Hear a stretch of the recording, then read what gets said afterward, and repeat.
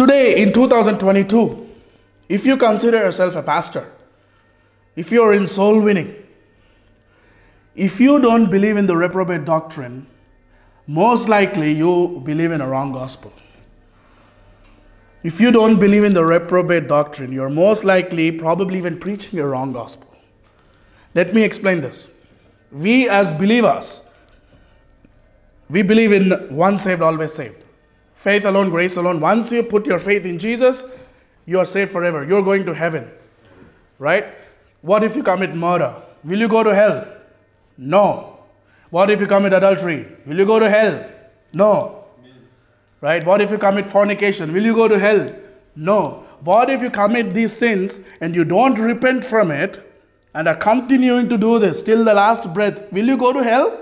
No. You will go to heaven, because once saved, always saved. Now, if you continue in these sins, your life here in this world maybe will be destroyed. God can cause all kinds of problems because you're His child, but He will not send you to hell.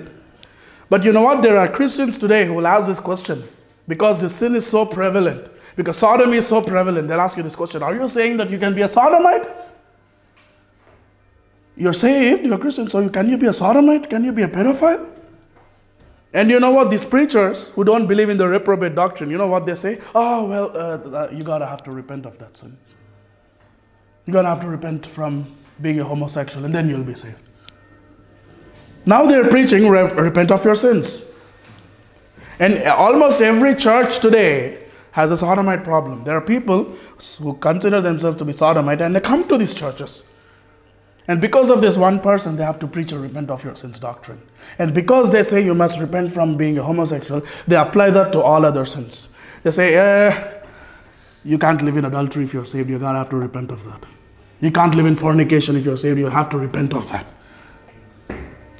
End of the day, it's a false gospel. Repent of your sins. If you don't believe in the reprobate doctrine, chances are you're preaching a false gospel. You're preaching repent of your sins doctrine. And some people, in some cases, you might be even saved and preaching this stuff just because you want to be a people pleaser.